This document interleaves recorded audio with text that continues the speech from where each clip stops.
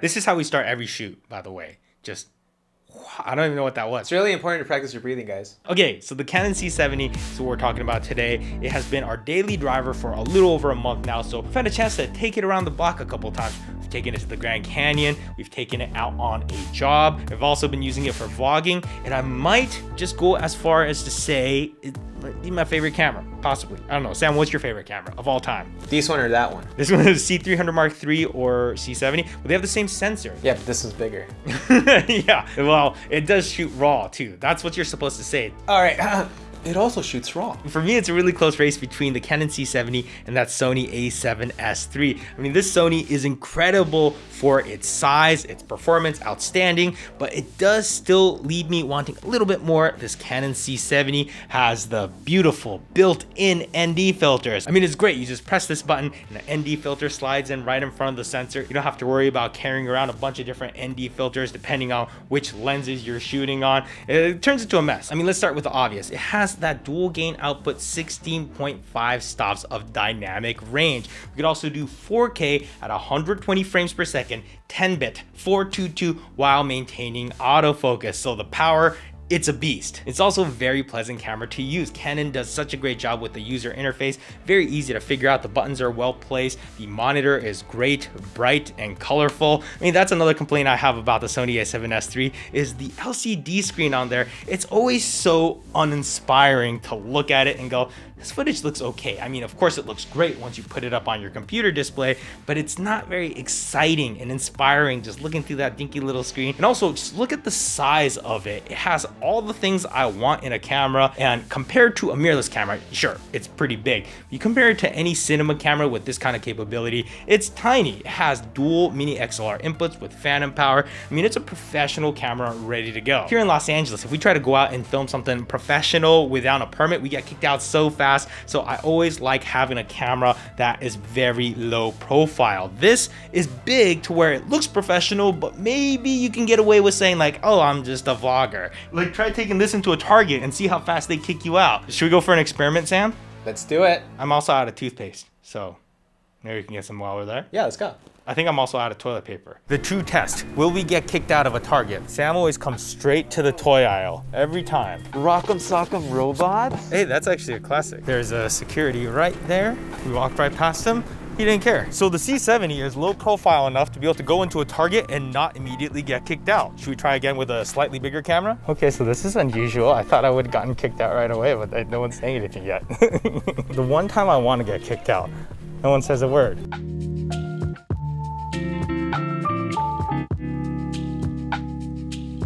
That's so weird.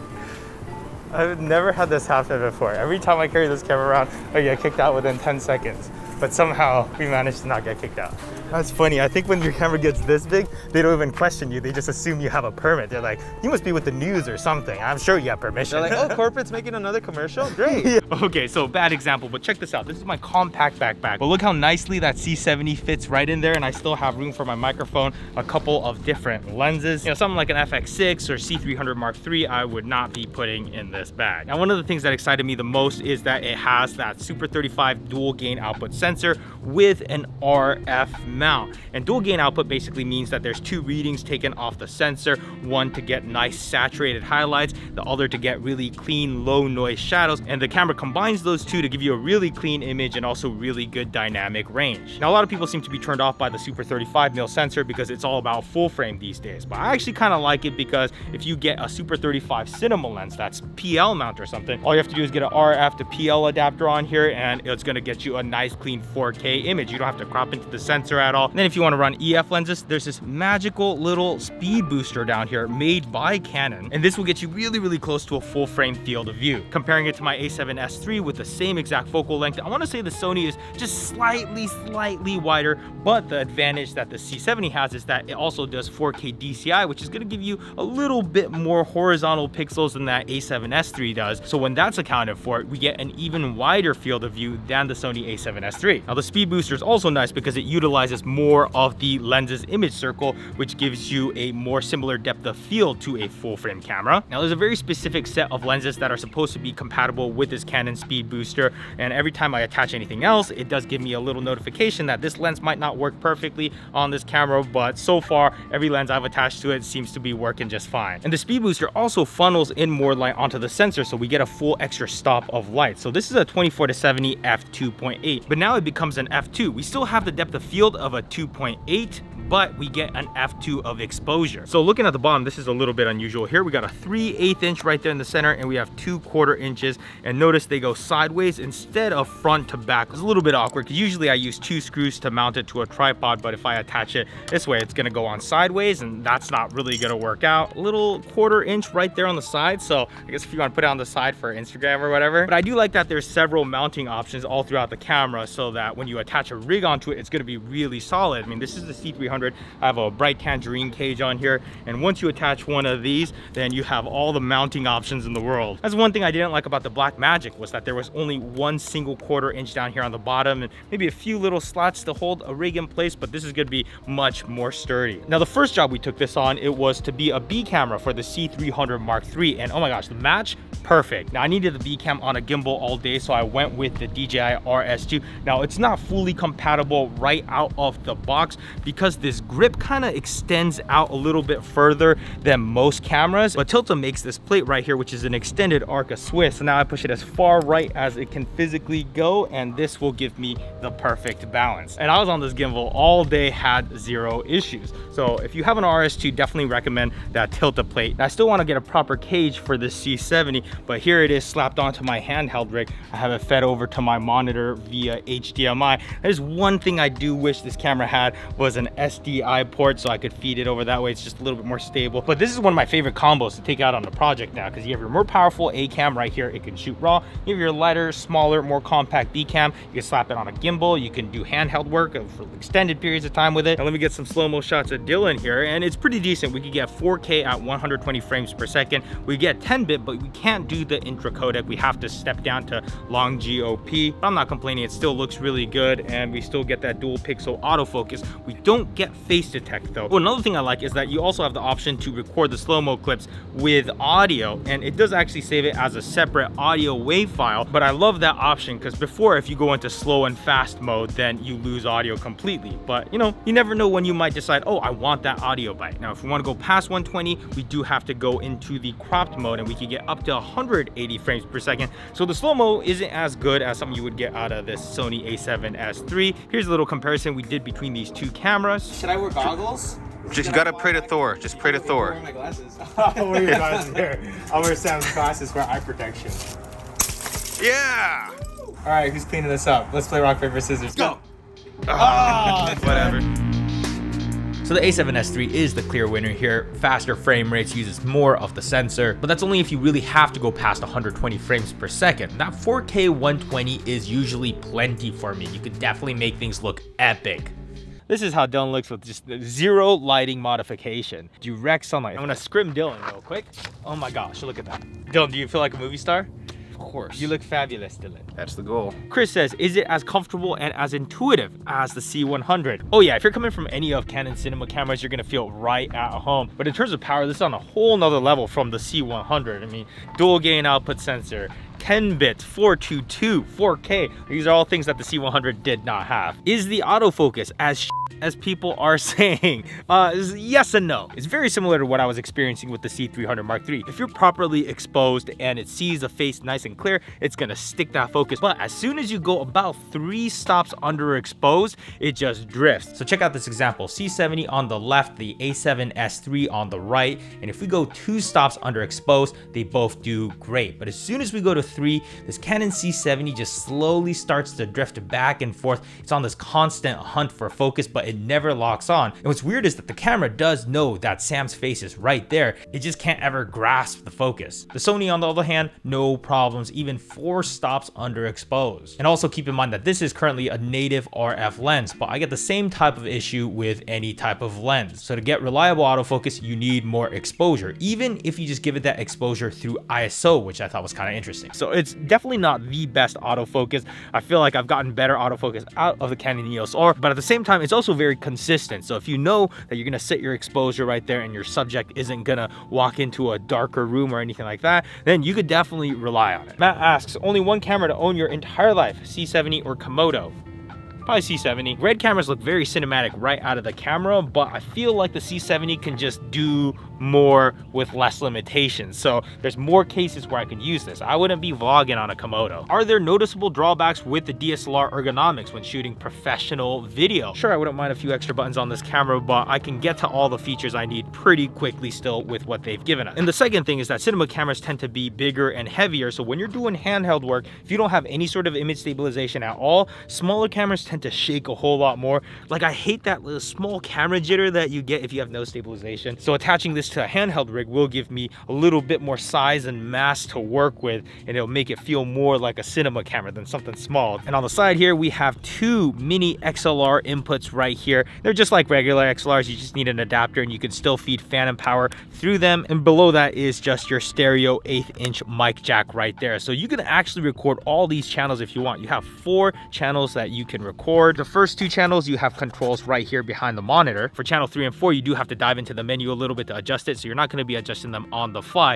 but still, we're getting 4 channels of audio on here, which is awesome. A lot of times I'll just use 3 and 4 to mirror my first 2 channels and just set them at a different level, so in case I need to recover a peaked audio clip, I can. What do you hate about it? Oh, I had a terrible experience with this memory card here. This one right here, this is a Lexar V90. Do not buy this one. It's supposed to be fast enough, but while I was on that shoot, it just kept cutting on me because of a buffer overflow. Sometimes even at the lower resolution, I was actually getting way more stability just using a typical SanDisk card, and I read that other people are having the same issue. This card's just not fast enough, so I'm bummed that I bought this, and I'm just waiting for my Sony ones to come into stock so I can finally stop worrying about my memory cards. Can it be a vlogging camera? Yeah, actually, I've been using it to vlog quite a bit. It's just light enough to where I can comfortably vlog with it, but it does get heavy over time. But I do love the results that come out of this camera. I get that dynamic range. Sometimes the autofocus will drift off a little bit, especially if I go into a lower, less well lit area, as I mentioned. But yeah, this is what I mean by this being such a versatile camera, is that I can just pick it up and start vlogging with it. I shot a few vlogs on the C70, so I'll link one right there. I'm also really impressed by the battery life out of these. It's the same type of batteries you would use in the C300 Mark III. So if we use the Canon BP-A30 battery, which is the smaller one, the C300 Mark III will not last a full hour on this battery. But we put that same battery on the Canon C70. Guess how much battery life we get?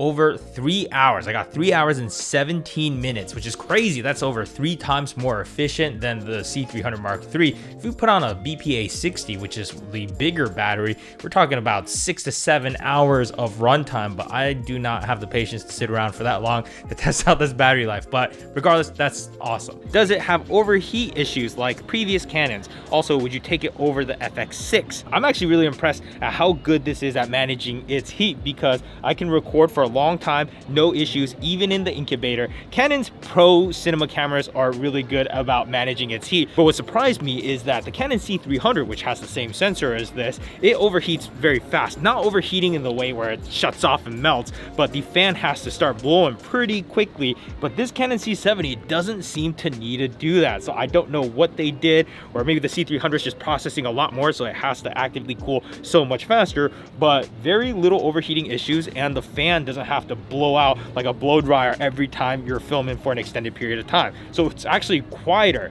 than the C300 Mark III, which is a good thing. Would I take it over the FX6? The reason why we went for this is, number one, the form factor. That's very important for us. It's like a massive DSLR opposed to the FX6, which is like a compact cinema camera. I also really like this sensor. I loved all the footage that came out of the C300 Mark III, and now we have the same colors. Like, look at this. I'm just gonna hit record right now. I'm just gonna slap the default C-Log2 LUT on here. Oh yeah, it's gonna look amazing. So because of those reasons, I probably lean towards Canon, but you know, depending on the project I was shooting or whatever, I may go for the FX6. Chris says, I'm struggling a little bit with exposing on the Canon C70. What's your experience or recommendation on exposing with the camera? Oh, this is another huge reason why I love the Canon C70, is because it has false colors. So right here, there's waveform, which is a pretty decent way to expose, but my favorite is false color. And I actually swapped out my zebra button, but it literally tells you exactly what's blown out, what's highlights, what's shadows, what's underexposed. And once you learn how to use it, it's the best way to expose, in my opinion. I mean, whenever we're shooting into Arri Alexa, false color is all we use for exposure. So you could put your skin tones or whatever, your subject, your shadows, you could put it exactly where it needs to be. And also you can expose a little bit towards the shadows on the C70. We did a little bit of testing with this dynamic range, and it's very similar to the C300 where the highlights, it's good, but it's not as good as like a A7S III in terms of the highlights. But in the shadows, it destroys. It does so good in the shadows. So if anything, you want to slightly underexpose opposed to overexposing. Holy crap, look.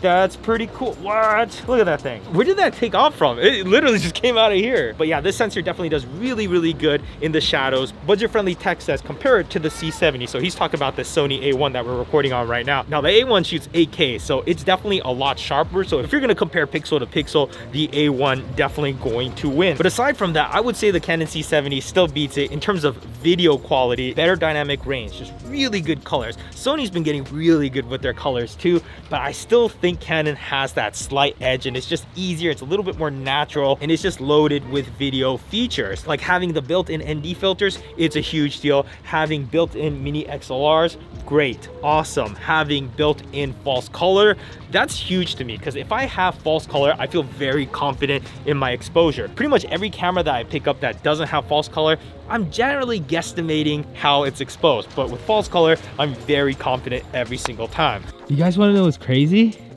This is only moonlight and I can see you guys pretty clearly. Yeah? Yeah. How many fingers am I holding? 2. I can see it, so 3. Yeah, that's easy. Now I would say the Canon C70's low light capabilities are good, but it's nothing unusual. I mean, ever since the A7S III came out and does really clean 12,800 ISO, everything else tends to feel very insignificant in comparison. But keep in mind that we can run a speed booster on this, so that gives us double the light, or 1 full stop. So instead of running 12,800 ISO where you might have been, now we can come back to 6400 ISO and get that same exposure. It's also worth noting that you're going to want to get the official speed booster from Canon. Actually, Canon doesn't even call it a speed booster. They just call it some RF to EF adapter with 0.71 magnification or whatever. But I have the speed booster from Metabones. I was hoping that would work with this camera, but unfortunately it does not like to communicate with the camera. So I ended up getting the Canon one, and this one works great. There's also been some leaked photos of a Sony FX3. Oh man, just as I thought I figured out which cameras I wanted, there's another one coming out. I don't know any official details on this camera, but by looking at the photos, it does look really compact. So I don't imagine it's going to be as feature loaded as the FX6 or FX9. And I would say the C70 is a direct competitor to the FX6. So I don't imagine this FX3 is going to be replacing my C70, but perhaps it's going to replace my A7S III, my ultra compact camera. But overall, I think Canon did such a good job with this Canon C70. Just to clarify, Canon has sponsored me in the past,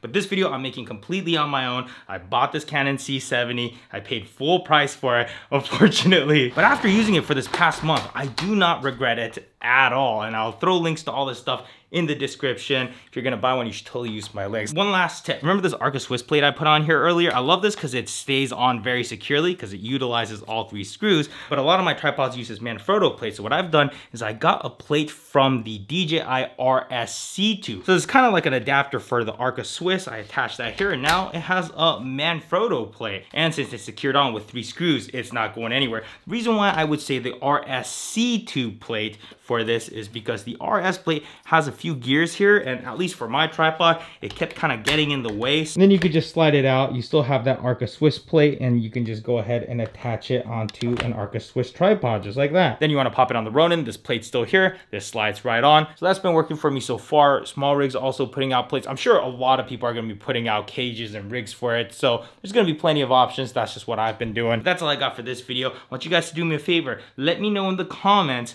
what was your favorite Super Bowl commercial? You'll see why in next week's video. Anyway, see you guys later. I just kind of hurt my arm. Yeah, I don't know what I did. I just, and now my arm hurts. Every year that goes by, it's just so much easier for me to get hurt. Eventually, I'm just gonna be like, bye guys.